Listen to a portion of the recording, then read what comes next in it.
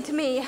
Sure, I'm listening, but it's still an honor code violation. But I meant to sign the pledge, I just forgot. Didn't you hear the song? Don't forget to sign the pledge. You forgot to sign off, so it's off to the slammer. I demand a phone call. I demand a lawyer. I can't believe you just left me here in jail. Relax. He didn't leave you in jail. He didn't? No. Read your arrest warrant.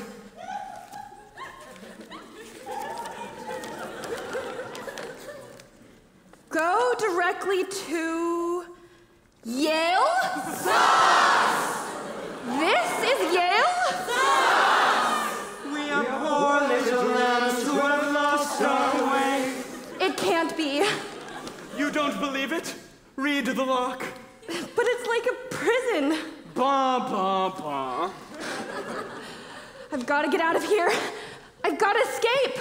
Even if you do escape, you probably won't make it back to Princeton.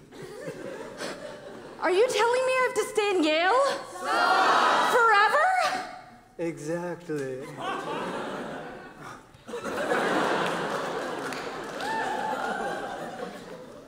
God, I've really got to get moving.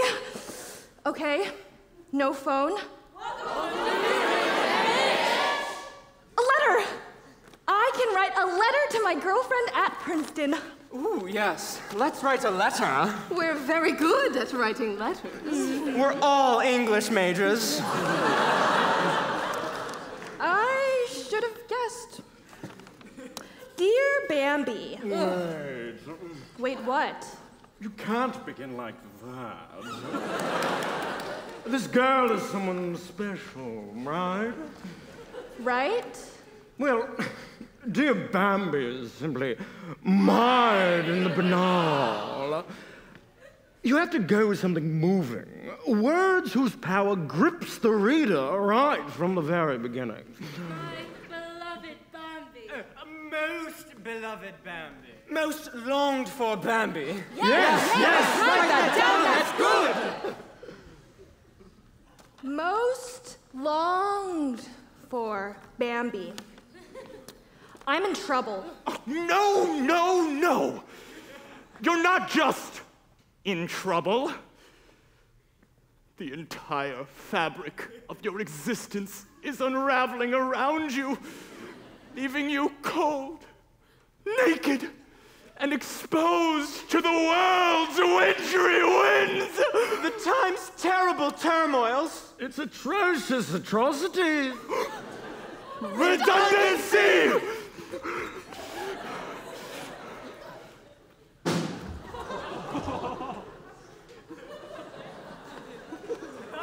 Now, where were we? Please come at once! Wait! I have a theory.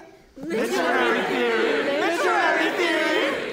Do you know why you're having trouble with this letter? Because you won't let me set pen to paper? Oh, don't be silly.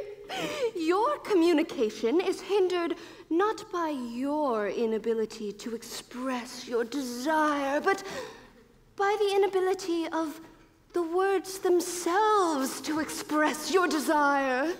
Deconstruct! Can't you see? This is not a letter about escape. This is a letter about language itself. Semantics. Why even try to communicate? Your words inevitably come back to you in a self-reflexive backlash that stuns you, not with its power, but with its impotence. Powerless language. Postmodernism. Alienation. Cultural anarchy! Don't waste your ink! What can you write when James Joyce has already written it all? Oh my God, we're out of the moose.